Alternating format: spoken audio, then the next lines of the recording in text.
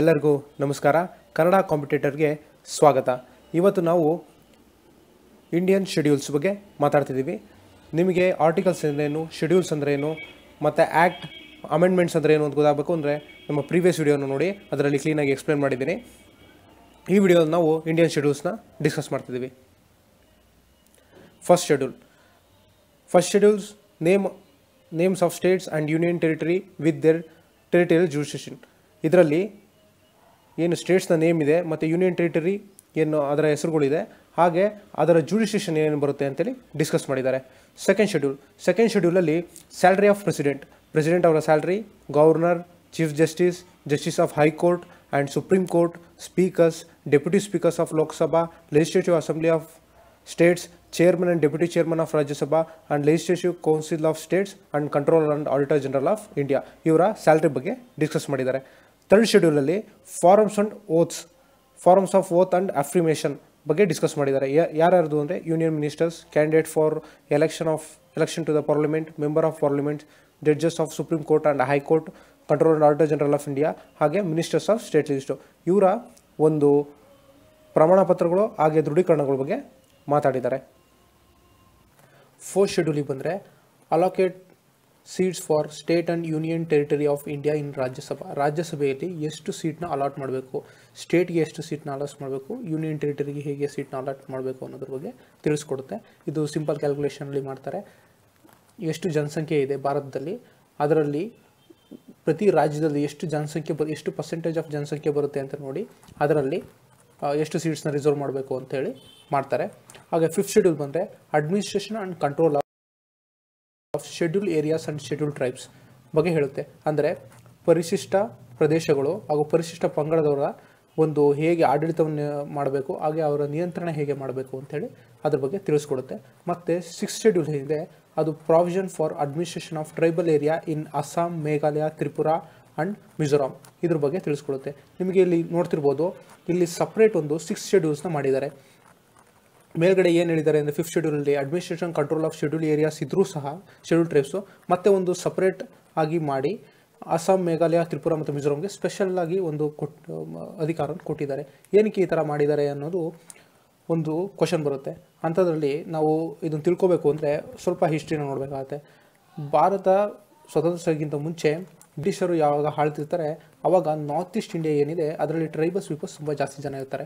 So ಅದರಿಂದಾಗಿ ಏನಾಗಿರುತ್ತೆ, ಅಲ್ಲಿ ಏನೇ ಒಂದು ಈಗ ಚೈನಾಗೆ ಮತ್ತು ಟಿಬೇಟ್ಗೆ ಏನು ಟ್ರೇಡ್ ಮಾಡಬೇಕು ಅಂದರೂ ಅದ್ರ ಮೂಲಕನೇ ಹೋಗಬೇಕಾಗಿರುತ್ತೆ. ಆಗ ಬ್ರಿಟಿಷ್ ಅವ್ರಿಗೆ ಅಲ್ಲಿ ಲೋಕಲ್ ಟ್ರೈಬ್ಸ್ ಇರ್ತಾರೆ, ಅವರಿಂದ ಭಾಳ ತೊಂದರೆ ಒಳಗಾಗ್ತಿರುತ್ತೆ. ಅವ್ರ ಜೊತೆ ಯುದ್ಧ ಮಾಡೋದಕ್ಕಿಂತ ಅವ್ರು ಏನು ಮಾಡ್ತಾರೆ ಅಂದರೆ ಒಂದು ಸಪ್ರೇಟ್ ಲ್ಯಾಂಡ್ ಡಿವಿಷನ್ನ ಮಾಡ್ತಾರೆ. ಅದರಲ್ಲಿ ಟ್ರೈಬ್ಸ್ ಪೀಪಲ್ಸ್ಗೆ ಹೇಳ್ತಾರೆ, ನೀವು ಆ ಜಾಗದಲ್ಲಿ ನಮ್ಮ ಜಾಗಕ್ಕೆ ಬರಬೇಡಿ, ನಾವು ನಿಮ್ಮ ಜಾಗಕ್ಕೆ ಬರಲ್ಲ ಅಂತ ಒಂದು ಬೌಂಡ್ರಿಯನ್ನು ಕ್ರಿಯೇಟ್ ಮಾಡಿ ಅವ್ರನ್ನ ಸಪ್ರೇಟಾಗಿ ಮಾಡ್ತಾರೆ. ಹಾಗೆ ಇವರು ಟ್ರೇಡ್ಗೆ ಏನು ಅನುಕೂಲ ಬೇಕೋ ಅದನ್ನು ಮಾಡಿಕೊಂಡು ಹೋಗ್ತಿರ್ತಾರೆ. ಆದರೆ ಅದಾದ ನಂತರ 1935ರಲ್ಲಿ ಟ್ರೈಬಲ್ ಏರಿಯಾಸ್ ಏನಿರುತ್ತೆ ಅದನ್ನು ಕಂಟ್ರಿಯಲ್ಲಿ ಡಿವೈಡ್ ಮಾಡ್ತಾರೆ. ಒಂದು areas where tribals lived along with the locals, ಅಂದರೆ ಜನರು ಯಾರು ಲೋಕಲ್ ಅಂದರೆ ಅಲ್ಲಿನ ಜನಗಳು ಸಾಮಾನ್ಯ ಜನಗಳ ಜೊತೆ ಇರೋವಂಥ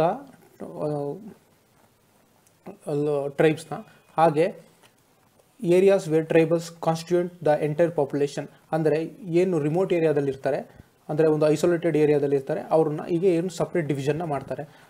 ಇಂಡಿಪೆಂಡೆಂಟ್ ಬಂದ ನಂತರ ಇದು ಸರ್ಕಾರಕ್ಕೆ ಭಾರಿ ತಲೆನೋವಾಗುತ್ತೆ, ಯಾವ ರೀತಿ ಇದನ್ನು ಮ್ಯಾನೇಜ್ ಮಾಡೋದು ಅಂತ. ಆವಾಗ ಒಂದು ಕಮಿಟಿಯನ್ನು ರಚನೆ ಮಾಡ್ತಾರೆ. ಗೋಪಿನಾಥ್ ಬರ್ದೋಳಿ ಅವರು ಆ ಕಮಿಟಿಯ ಅಧ್ಯಕ್ಷರಾಗಿರ್ತಾರೆ. ಅದನ್ನು ಗೋಪಿನಾಥ್ ಬರ್ದೋಳಿ ಕಮಿಟಿ ಅಂತಲೂ ಕರೀತಾರೆ. ಅವರು ಫಸ್ಟ್ ಅಸ್ಸಾಂ ಚೀಫ್ ಮಿನಿಸ್ಟರ್. ಅವರು ಒಂದು ರೆಕಮೆಂಡೇಶನ್ನ ಮಾಡ್ತಾರೆ. ಅದ್ರ ಪ್ರಕಾರ ಫಿಫ್ತ್ ಮತ್ತು ಸಿಕ್ಸ್ ಶೆಡ್ಯೂಲ್ನ ಸಪ್ರೇಟ್ಲಿ ಒಂದು ಮ್ಯಾನೇಜ್ ಮಾಡ್ತಾರೆ. ಫಿಫ್ತ್ ಶೆಡ್ಯೂಲು ಏನು ಅಂದರೆ administrative and schedule areas in any state, ಯಾವುದೇ ಒಂದು ಸ್ಟೇಟ್ ಇರ್ಬೋದು, ಆದರೆ ಮೇಘಾಲಯ, ಅಸ್ಸಾಂ, ಮಿಜೋರಾಂ ಮತ್ತು ತ್ರಿಪುರಾವನ್ನು ಬಿಟ್ಟು ಬೇರೆ ಯಾವ್ಯಾವ ಸ್ಟೇಟ್ಸ್ ಇದೆ ಅದನ್ನು ಮ್ಯಾನೇಜ್ ಮಾಡೋಕ್ಕೆ ಹೋಗ್ತಾರೆ. ಫಿಫ್ತ್ ಶೆಡ್ಯೂಲ್ನ ಮಾಡಿದ್ದಾರೆ. ಹಾಗೆ six ಶೆಡ್ಯೂಲ್ನ administrative tribal areas of Assam, Meghalaya, Mizoram ಹಾಗೆ ತ್ರಿಪುರಾನ ಕಂಬೈನ್ ಮಾಡ್ತಾರೆ. ನಿಮಗೆ ಗೊತ್ತಿರ್ಬೋದು, ನಾರ್ತ್ ಈಸ್ಟ್ ಇಂಡಿಯಾದಲ್ಲಿ ನಮಗೆ ಅರುಣಾಚಲ್ ಪ್ರದೇಶ್, ಅಸ್ಸಾಂ, ಮಣಿಪುರ್, ಮೇಘಾಲಯ, ಮಿಜೋರಾಂ, ನಾಗಾಲ್ಯಾಂಡ್, ಸಿಕ್ಕಿಂ ಮತ್ತು ತ್ರಿಪುರಾ ಅಂತ 8 ರಾಜ್ಯ ಇದೆ. ಅದರಲ್ಲಿ 7 ರಾಜ್ಯವನ್ನು 7 ಸಿಸ್ಟರ್ಸ್ ಅಂತ ಕರೀತಾರೆ. ಸಿಕ್ಕಿಂನ ಒಂದನ್ನು ಬಿಟ್ಟು ಮಿಕ್ಕಿದ್ದನ್ನು 7 ಸಿಸ್ಟರ್ಸ್ ಅಂತ ಕರೀತಾರೆ. ಏನು ಅಸ್ಸಾಂ, ಮೇಘಾಲಯ, ತ್ರಿಪುರಾ, ಮಿಜೋರಾಂ, ನಾಗಾಲ್ಯಾಂಡ್ ಮಣಿಪುರ್ ಮತ್ತು ಅರುಣಾಚಲ ಪ್ರದೇಶ ಏನಿದೆ ಅದನ್ನು 7 ಸಿಸ್ಟರ್ ಸ್ಟೇಟ್ಸ್ ಆಫ್ ಇಂಡಿಯಾ ಅಂತೇಳಿ ಕರೀತಾರೆ. ಈ ನಾಲ್ಕನ್ನ ಏನಕ್ಕೆ ಸೇರಿಸಿದ್ದಾರೆ ಅಂದರೆ ಅರುಣಾಚಲ ಪ್ರದೇಶ ಮತ್ತು ನಾಗಾಲ್ಯಾಂಡನ್ನು ಬಿಟ್ಟು ಇವು ನಾಲ್ಕನ್ನ ಸೇರಿಸಿದ್ದಾರೆ. ಯಾಕೆ ಇದನ್ನು ಸೇರಿಸಿದ್ದಾರೆ ಅಂದರೆ ಆ ಏರಿಯಾಗಳಲ್ಲಿ ಈ ಥರ ಸ್ಪೆಷಲ್ ಏನು ಡಿಸ್ಟ್ರಿಕ್ಟ್ ಕೌನ್ಸಿಲ್ ಅಂತ ಕ್ರಿಯೇಟ್ ಮಾಡಬೇಕಾಗಿರುತ್ತೆ, ಅದು ಬೇಡ ಅಂತ ಹೇಳ್ಬಿಟ್ಟು ಅಪೋಸ್ ಮಾಡೋದ್ರಿಂದ ಅವೆರಡು ಸ್ಟೇಟ್ನ ಬಿಟ್ಟು ಇದನ್ನು ಆ್ಯಡ್ ಮಾಡಿದ್ದಾರೆ. 6 ಶೆಡ್ಯೂಲ್ಸಲ್ಲಿ ಟ್ರೈಬಲ್ಸ್ನ ಏನು ಮೈನ್ ಸ್ಟ್ರೀಮಿಗೆ ತರದೆ ಐಸೋಲೇಟ್ ಮಾಡಿದ್ರು ಬ್ರಿಟಿಷ್ನವರು. ಆ ಶೆಡ್ಯೂಲ್ನ ಅವರಿಗೆ ಒಂದು ಸಪ್ರೇಟ್ ಪ್ರಾವಿಷನ್ನ ಕೊಡಬೇಕು ಅಂತೇಳಿ ಅಲ್ಲಿನ ಬೇಡಿಕೆ ಇದ್ದಿದ್ದರಿಂದಾಗಿ ಸರ್ಕಾರದವರು ಅವ್ರಿಗೊಂದು ಸ್ಪೆಷಲ್ನ ಇದನ್ನು ಕೊಡ್ತಾರೆ. ಅಲ್ಲಿ 2 ಕೌನ್ಸಿಲ್ ಇದೆ, ಒಂದು ಡಿಸ್ಟ್ರಿಕ್ಟ್ ಕೌನ್ಸಿಲ್ ಅಂತ ಹೇಳ್ಬಿಟ್ಟು, ಇನ್ನೊಂದು ರೀಜನಲ್ ಕೌನ್ಸಿಲ್ ಅಂತ ಹೇಳ್ಬಿಟ್ಟು. ಡಿಸ್ಟ್ರಿಕ್ಟ್ ಕೌನ್ಸಿಲ್ ಅಂದರೆ ಡಿಸ್ಟ್ರಿಕ್ಟ್ ಲೆವೆಲಲ್ಲಿ ಅಡ್ಮಿನಿಸ್ಟ್ರೇಟ್ ಮಾಡುವಂಥದ್ದು. ರೀಜನಲ್ ಕೌನ್ಸಿಲ್ ಅಂದರೆ ರೀಜನ್ ಲೆವೆಲ್ಲಿ, ಅಂದರೆ ಹಳ್ಳಿ ಮಟ್ಟದಲ್ಲಿ ಆ ಥರದ್ದೇ ಅವ್ರದ್ದೇ ಒಂದು ಡಿಸ್ಟ್ರಿಕ್ಟ್ ಮತ್ತು ಆಟೋನಮಸ್ ಬಾಡಿ, ಅಂದರೆ ಅವ್ರದ್ದೇ ಒಂದು ಇದನ್ನು ಅಡ್ಮಿನಿಸ್ಟ್ರೇಷನ್ ನಡೆಸ್ಬೋದು ಅನ್ನೋ ರೀತಿ ಮಾಡಿದ್ದಾರೆ. ಅದರಲ್ಲೂ ಸಹ ಲೆಜಿಸ್ಲೇಟಿವ್ ಮತ್ತು ಜುಡಿಷಿಯಲ್ ಪವರ್, ಅಂದರೆ ನ್ಯಾಯಯುತವಾಗಿ ಅವರಿಗೆ ಹಕ್ಕು ಕೂಡ ನೀಡುತ್ತೆ. ಅಂದರೆ ಯಾವುದೇ ಒಂದು ನ್ಯಾಯ ತೀರ್ಮಾನವನ್ನು ಕೊಡುವಂಥ ಹಕ್ಕು ಆ ಒಂದು ಕಮಿಟಿ ಏನು ಡಿಸ್ಟ್ರಿಕ್ಟ್ ಕೌನ್ಸಿಲ್ ಮತ್ತು ರೀಜನಲ್ ಕೌನ್ಸಿಲ್ ಇದೆ ಅದಕ್ಕೆ ಅಧಿಕಾರ ಇದೆ. ಹಾಗೆ ಏನೇ ಸ್ಟೇಟ್ ಗೌರ್ಮೆಂಟ್ ಅಥವಾ ಸೆಂಟ್ರಲ್ ಗೌರ್ಮೆಂಟ್ ಡಿಸಿಷನ್ ತೊಗೊಂಡ್ರೆ ಅದನ್ನು ಆ ರೀಜನಲ್ ಕೌನ್ಸಿಲ್ ಮತ್ತು ಡಿಸ್ಟ್ರಿಕ್ಟ್ ಕೌನ್ಸಿಲ್ ಅಪ್ರೂವ್ ಆಗಬೇಕು. ಅವರೇನಾದ್ರು ಅಂದರೆ ಅವರು ಅದನ್ನು ತಿರಸ್ಕರಿಸ್ಬೋದು. ಆದ್ದರಿಂದಾಗಿ ಅವರಿಗೆ ಆ ಥರದ ಒಂದು ಡಿವಿಷನ್ಗೋಸ್ಕರ 5th ಶೆಡ್ಯೂಲ್ ಮತ್ತು 6th ಶೆಡ್ಯೂಲ್ನ ಮಾಡಿದ್ದಾರೆ. 7 ಶೆಡ್ಯೂಲ್ಸಲ್ಲಿ gives allocation to power and function between union and States. Union ಮತ್ತು ಸ್ಟೇಟ್ಸಲ್ಲಿ ಅಂದರೆ ಸೆಂಟ್ರಲ್ ಮತ್ತು ಸ್ಟೇಟ್ಸಲ್ಲಿ ಹೇಗೆ ಪವರ್ನ ಡಿವೈಡ್ ಮಾಡಬೇಕು ಅನ್ನೋದು ಇದರಲ್ಲಿ ಡಿಸ್ಕಸ್ ಮಾಡಿದ್ದಾರೆ 7th ಶೆಡ್ಯೂಲ್ಸಲ್ಲಿ. ಇದರಲ್ಲಿ 3 ಲಿಸ್ಟ್ ಇದೆ. ಒಂದು ಯೂನಿಯನ್ ಲಿಸ್ಟ್ ಅಂತೇಳಿ, ಅದು ಸೆಂಟ್ರಲ್ ಗೌರ್ಮೆಂಟ್ಗೆ ಬರುತ್ತೆ. ಒಂದು ಸ್ಟೇಟ್ ಲಿಸ್ಟ್ ಅಂತೇಳಿ, ಅದರಲ್ಲಿ ಸ್ಟೇಟ್ ಗೌರ್ಮೆಂಟಲ್ಲಿ ಯಾವುದ್ಯಾವುದು ಸಬ್ಜೆಕ್ಟ್ಸ್ ಬರುತ್ತೆ ಅಂತಿದೆ. ಇನ್ನೊಂದು ಕನ್ಕರೆಂಟ್ ಲಿಸ್ಟ್ ಅಂತ ಇದೆ, ಅಂದರೆ ಸ್ಟೇಟ್ ಗೌರ್ಮೆಂಟ್ ಮತ್ತು ಸೆಂಟ್ರಲ್ ಗೌರ್ಮೆಂಟ್ ಎರಡಕ್ಕೂ ಸೇರಿರುವಂಥ ಲಿಸ್ಟು. ಯೂನಿಯನ್ ಲಿಸ್ಟಲ್ಲಿ 100 ಸಬ್ಜೆಕ್ಟ್ಸ್ ಇದೆ. ಮೊದಲು ಇದು ಒರಿಜಿನಲಿ ಕ್ರಿಯೇಟ್ ಮಾಡಿದಾಗ 97 ಸಬ್ಜೆಕ್ಟ್ಸ್ ಇತ್ತು, ಈಗ 100 ಸಬ್ಜೆಕ್ಟ್ಸ್ ಇದೆ. ಸ್ಟೇಟ್ ಲಿಸ್ಟಲ್ಲಿ 61 ಸಬ್ಜೆಕ್ಟ್ಸ್ ಇದೆ, ಒರಿಜಿನಲಿ 66 ಸಬ್ಜೆಕ್ಟ್ ಇತ್ತು, ಈಗ 61 ಸಬ್ಜೆಕ್ಟ್ಸ್ ಇದೆ. ಕನ್ಕರೆಂಟ್ ಲಿಸ್ಟಲ್ಲಿ ಒರಿಜಿನಲಿ 47 ಸಬ್ಜೆಕ್ಟ್ಸ್ ಇತ್ತು, ಈಗ 52 ಸಬ್ಜೆಕ್ಟ್ಸ್ ಇದೆ. ಎಕ್ಸಾಂಪಲ್ ಹೇಳಬೇಕು ಅಂದರೆ ಯೂನಿಯನ್ ಲಿಸ್ಟಲ್ಲಿ ಬರುವಂಥದ್ದು ಮಿಲಿಟರಿ ಏನು ಫಂಕ್ಷನ್ ಮಾಡುತ್ತೆ ಅದು ಯೂನಿಯನ್ ಲಿಸ್ಟಲ್ಲಿ ಬರುತ್ತೆ. ಹಾಗೆ ಸ್ಟೇಟ್ ಲಿಸ್ಟಿಗೆ ಬಂದರೆ ಪೊಲೀಸ್ ಏನು ವರ್ಕ್ ಮಾಡ್ತಾರೆ ಅದು ಸ್ಟೇಟ್ ಲಿಸ್ಟಲ್ಲಿ ಬರುತ್ತೆ. ಕನ್ಕರೆಂಟ್ ಲಿಸ್ಟ್ ಅಂತ ಬಂದಾಗ ಫಾರೆಸ್ಟ್ನ ಕನ್ಸಿಡರ್ ಮಾಡಿದ್ರೆ ಅದು ಸ್ಟೇಟ್ ಮತ್ತು ಸೆಂಟ್ರಲ್ ಗೌರ್ಮೆಂಟ್ ಎರಡೂ ಕೂಡ ರೆಸ್ಪಾನ್ಸಿಬಿಲಿಟಿ ಇರುತ್ತೆ. ಅದರಿಂದಾಗಿ ಅದು ಕನ್ಕರೆಂಟ್ ಲಿಸ್ಟಲ್ಲಿ ಬರುತ್ತೆ. ನೆಕ್ಸ್ಟ್ 8th ಶೆಡ್ಯೂಲು ಲ್ಯಾಂಗ್ವೇಜಸ್ ಬಗ್ಗೆ ಬರುತ್ತೆ. ಇಂಡಿಯನ್ ಲ್ಯಾಂಗ್ವೇಜಸ್ ಬಗ್ಗೆ ತಿಳಿಸ್ಕೊಡುತ್ತೆ. ನಮ್ಮ ಇದರಲ್ಲಿ 22 ಲ್ಯಾಂಗ್ವೇಜಸ್ ಇದೆ ರೆಕಗ್ನೈಸ್ ಮಾಡಿರೋದು ಇಂಡಿಯನ್ ಕಾನ್ಸ್ಟಿಟ್ಯೂಷನ್ಲಿ.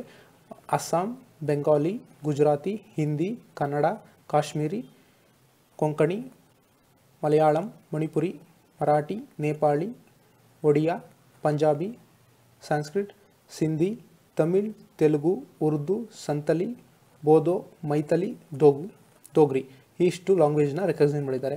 ಅದರಲ್ಲಿ ಸಿಂಧಿ ಏನಿದೆ ಮೊದಲು ಕಾನ್ಸ್ಟಿಟ್ಯೂಷನ್ ರಚನೆ ಮಾಡಿದಾಗ 14 ಲ್ಯಾಂಗ್ವೇಜ್ ಮಾತ್ರ ರೆಕಗ್ನೈಸ್ ಮಾಡಿದರು.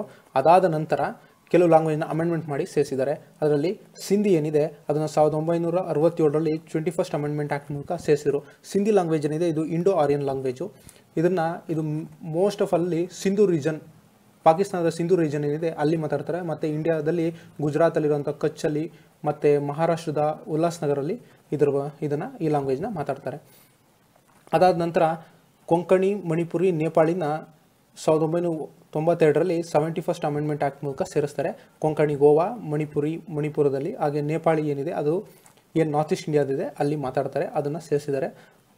ಅದಾದ ನಂತರ ಸಂತಲಿ, ಮೈಥಿಲಿ, ಬೂಡೋ ಮತ್ತು ದೋಗ್ರಿನ 2003ರಲ್ಲಿ 92ನೇ ಅಮೆಂಡ್ಮೆಂಟ್ ಆ್ಯಕ್ಟ್ ಮೂಲಕ ಸೇರಿಸಿದ್ದಾರೆ.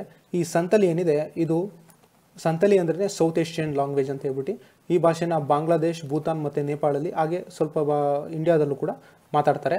ಹಾಗೆ ಇಂಡಿಯಾದಲ್ಲಿ ಜಾರ್ಖಂಡ್, ಬಿಹಾರ್, ಒಡಿಯಾ, ತ್ರಿಪುರಾ, ಮಿಜೋರಾಂ, ಅಸ್ಸಾಂ ಮತ್ತು ವೆಸ್ಟ್ ಬೆಂಗಾಲಲ್ಲಿ ಮಾತಾಡ್ತಾರೆ. ಮೈಥಿಲಿ ಏನಿದೆ ಮೈಥಿಲಿ ಕೂಡ ಇಂಡೋ ಆರ್ಯನ್ ಲ್ಯಾಂಗ್ವೇಜು. ಇದು ಬಿಹಾರಲ್ಲಿ ಜಾಸ್ತಿ ಮಾತಾಡ್ತಾರೆ, ನಾರ್ತರ್ನ್ ಆ್ಯಂಡ್ ಈಸ್ಟರ್ನ್ ಬಿಹಾರಲ್ಲಿ ಜಾಸ್ತಿ ಮಾತಾಡ್ತಾರೆ. ಹಾಗೆ ನೇಪಾಳಲ್ಲಿ ನೇಪಾಳಿ ಬಿಟ್ಟರೆ ಸೆಕೆಂಡ್ ಹೈಯೆಸ್ಟ್ ಮಾತಾಡೋದು ಮೈಥಿಲಿ ಲ್ಯಾಂಗ್ವೇಜ್ನ. ಇದು ದೇವನಾಗರಿ ಸ್ಕ್ರಿಪ್ಟಲ್ಲಿದೆ. ಹಾಗೆ ಬೂಡೋ ಮತ್ತು ಬೂರೋ ಅಂತಲೂ ಕರೀತಾರೆ. ಇದು ಟಿಬೇಟಿಯೋ ಬರ್ಮನ್ ಲ್ಯಾಂಗ್ವೇಜು, ಅಂದರೆ ಬರ್ಮನ್ ಲ್ಯಾಂಗ್ವೇಜು. ಇದು ಸಿಂಧೋ ಟಿಬೇಟಿಯನ್ ಲ್ಯಾಂಗ್ವೇಜಿಂದ ಬಂದಿರುವಂಥದ್ದು. ಇದನ್ನು ಅಸ್ಸಾಂ ಮತ್ತು ಮೇಘಾಲಯ ಹಾಗೆ ಬಾಂಗ್ಲಾದೇಶಲ್ಲೂ ಕೂಡ ಮಾತಾಡ್ತಾರೆ. ಇದು ಕೂಡ ದೇವನಾಗರಿ ಸ್ಕ್ರಿಪ್ಟಲ್ಲಿದೆ. ದೋಗ್ರಿ ಏನಿದೆ ಇದು ಇಂಡಿಯಾ ಮತ್ತು ಪಾಕಿಸ್ತಾನದಲ್ಲೂ ಕೂಡ ಮಾತಾಡ್ತಾರೆ. ಇಂಡಿಯಾದಲ್ಲಿ ಮೇಯ್ನ್ಲಿ ಜಮ್ಮು ಕಾಶ್ಮೀರ ಏನಿದೆ ಅಲ್ಲಿ ಮಾತಾಡ್ತಾರೆ, ಹಾಗೆ ಪಂಜಾಬ್ ಸ್ವಲ್ಪ, ಹಾಗೆ ಹಿಮಾಚಲ ಪ್ರದೇಶದಲ್ಲಿ ಮಾತಾಡ್ತಾರೆ. ಪಾಕಿಸ್ತಾನದಲ್ಲೂ ಕೂಡ ಇದನ್ನು ಮಾತಾಡ್ತಾರೆ. ಇಷ್ಟು ಲ್ಯಾಂಗ್ವೇಜ್ಗಳು 8th ಶೆಡ್ಯೂಲಲ್ಲಿ ಬರುತ್ತೆ. ಅದಾದ ನಂತರ 9th ಶೆಡ್ಯೂಲ್ ಬರೋದು ಒರಿಜಿನಲಿ ಕಾನ್ಸ್ಟಿಟ್ಯೂಷನ್ ಕ್ರಿಯೇಟ್ ಮಾಡಿದಾಗ 8 ಶೆಡ್ಯೂಲ್ಸ್ ಮಾತ್ರ ಇತ್ತು. 9 ಶೆಡ್ಯೂಲ್ಸ್ನ ಅದನ್ನು ಆ್ಯಡ್ ಮಾಡಿದ್ರು. ಫಸ್ಟ್ ಅಮೆಂಡ್ಮೆಂಟಲ್ಲಿ ಯಾವುದನ್ನು ಸೇರಿಸಿದ್ರು ಅಂದರೆ 9th ಶೆಡ್ಯೂಲ್ನ ಸೇರಿಸಿದ್ರು. ಇದರಲ್ಲಿ 1951ರಲ್ಲಿ ಇದನ್ನು ಅಮೆಂಡ್ಮೆಂಟ್ ಮಾಡಿದ್ರು. ಇದರ ಅವಶ್ಯಕತೆ ಏನಿತ್ತು, ಅದನ್ನು ಯಾಕೆ ಸೇರಿಸಿದ್ರು ಅಂದರೆ, ಫಸ್ಟು ಅಗ್ರಿಕಲ್ಚರ್ ಡಿಪೆಂಡೆಂಟ್ ಆಗಿರೋದಂಥ ಭಾರತದಲ್ಲಿ ಏನೋ ಒಂದು ಬದಲಾವಣೆ ಆಗಿಬಿಡುತ್ತೆ, ಸಡನ್ನಾಗಿ ಏನೋ ಡೆವಲಪ್ಮೆಂಟ್ ಆಗುತ್ತೆ ಅಂತೇಳಿ ಎಲ್ಲ ತಿಳ್ಕೊಂಡಿರ್ತಾರೆ. ಯಾಕೆಂದರೆ ಬ್ರಿಟಿಷರು ಹೋಗಿರ್ತಾರೆ, ನಮ್ಮದೇ ಸರ್ಕಾರ ಇರುತ್ತೆ, ಏನೋ ಬದಲಾವಣೆ ಆಗುತ್ತೆ ಅಂತ.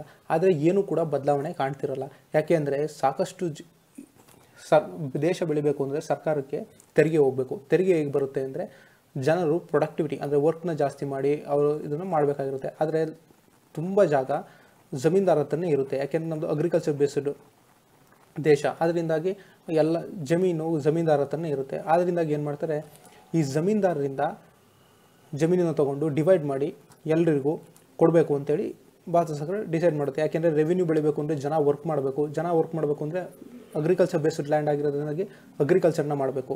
ಅದರಿಂದಾಗಿ ಅದನ್ನು ಒಂದು ಡಿಸಿಷನ್ ತೊಗೋತಾರೆ.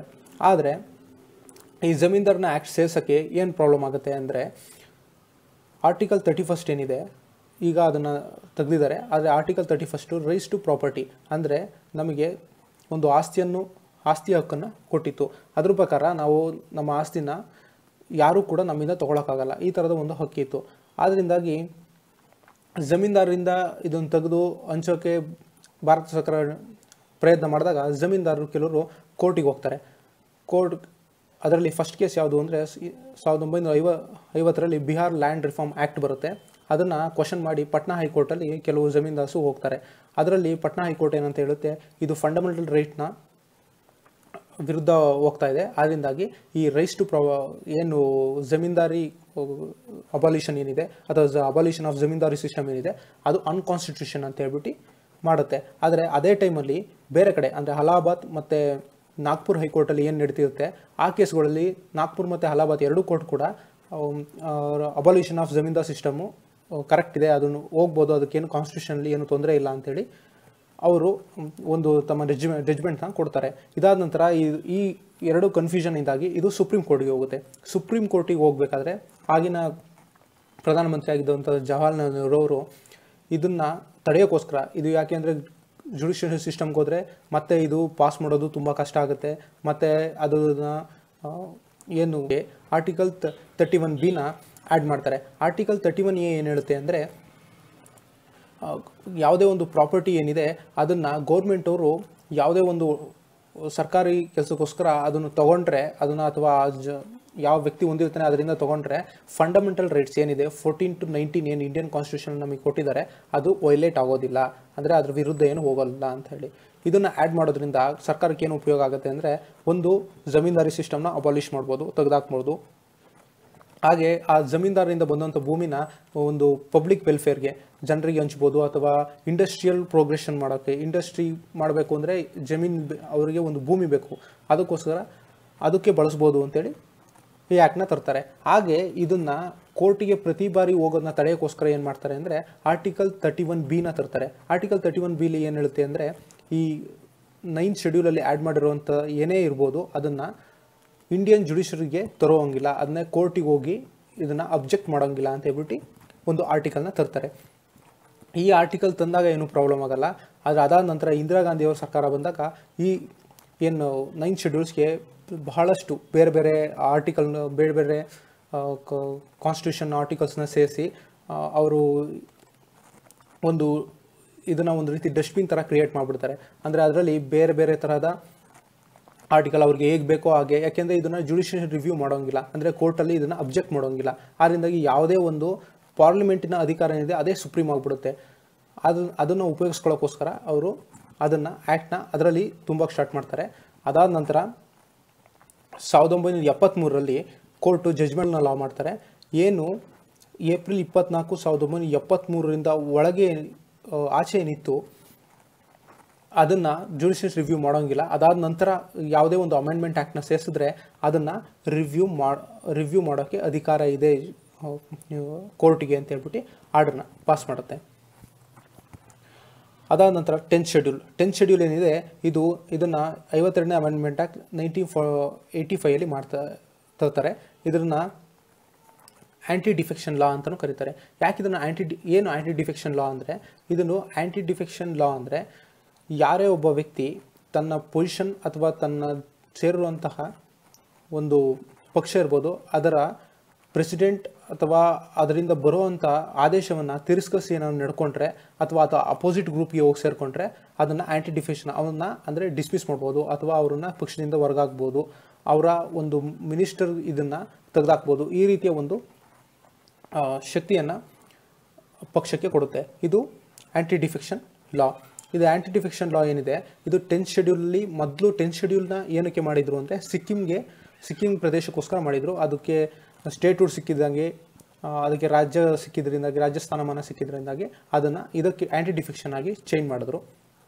ಆ್ಯಂಟಿ ಡಿಫೆಕ್ಷನಲ್ಲಿ ಇದರ ಹಿಸ್ಟಾರಿಕಲ್ ಬ್ಯಾಕ್ಗ್ರೌಂಡ್ ಏನಿದೆ ಅಂತ ನೋಡಿದ್ರೆ, ಈ ಕಾನ್ಸ್ಟಿಟ್ಯೂಷನ್ನ ಮೊದಲು ಪೊಲಿಟಿಕಲ್ ಪಾರ್ಟೀಸ್ ಏನಿತ್ತು ಅಂದರೆ, ಯಾವುದೇ ರೀತಿ ಈ ಮಲ್ಟಿ ಫಂಕ್ಷನಿಂಗ್ ಡೆಮೋಕ್ರಸಿಯಲ್ಲಿ ಯಾವುದೇ ಒಂದು ಪಾರ್ಟಿಯಲ್ಲಿ ಮಿನಿಸ್ಟರ್ಸ್ ಹೇಗೆ ನಡ್ಕೊಂಡ್ರೆ ಏನು ಮಾಡಬೇಕು ಅನ್ನೋದು ಯಾವುದೇ ಒಂದು ಕಾನ್ಸ್ಟಿಟ್ಯೂಷನಲ್ಲಿ ಎಲ್ಲೂ ಇರಲಿಲ್ಲ.